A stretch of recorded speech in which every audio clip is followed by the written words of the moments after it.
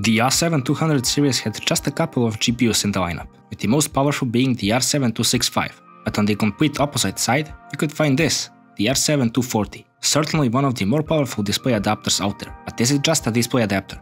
After all, the 128-bit memory bus isn't that common in the low-end GPU market, and there are models of this GPU featuring GDDR5 memory. The model I have features the significantly slower GDDR3 memory, not to be mistaken with the models that have DDR3 memory, the slowest type of memory you can find of the R7 240. So almost 10 years after its release date, let's see if this pretty small GPU can even handle anything nowadays.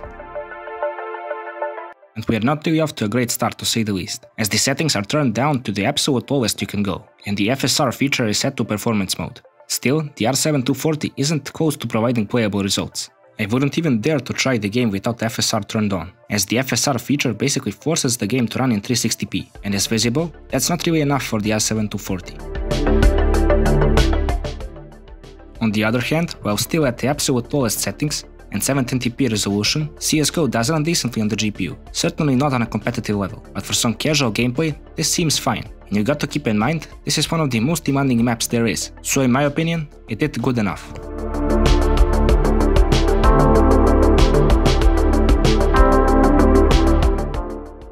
Continuing with the esports games, we have Overwatch 2 running just about shy of 60 FPS, the same settings as CSGO did. It certainly isn't perfect, but considering the GPU, I don't consider this as a bad experience, as I was able to play through a round without a problem, not really noticing any problems despite having heavily reduced settings and not so great frame rates. But on the other hand, I'm not really the greatest player. Better players may notice the difference, but in my case, it's just fine.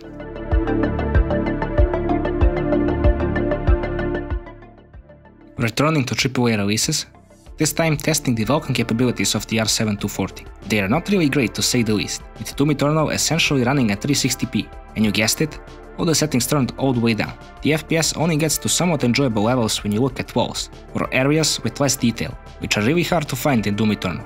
So needless to say, the game is just not playable like this.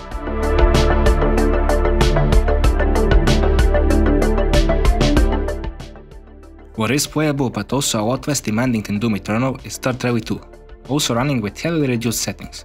But the shader quality was set to high, since the game just looks so much better this way. But as you can see here, it's still quite enjoyable, offering 45 FPS on average. So finally, we found a relatively demanding game that can run on the R7 240. But is there anything else that can run on this GPU? Well, GTA 5 is also amongst the more demanding titles that can run on this GPU. Maybe even 1080p was possible here, just to keep it about 30 FPS. 900p is your best bet, with 720p providing almost 60 FPS on average. Admittedly, it's not the newest game. Still, it's always worth noting when a GPU can run GTA 5.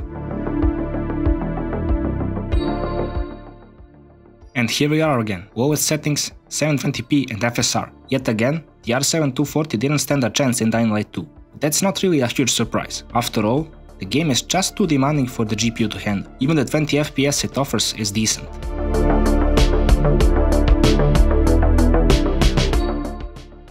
And to round it all up, I do like to go back to a PS3 era title, to see whether the card is capable of running those games. And as you can see here, 2013's Tomb Raider runs just fine, even at 1080p, and this time around, you don't have to turn down the settings to the lowest values. You can even use the medium preset, and still get decent FPS. So for some of these older titles, the R7 240 seems to be a decent choice.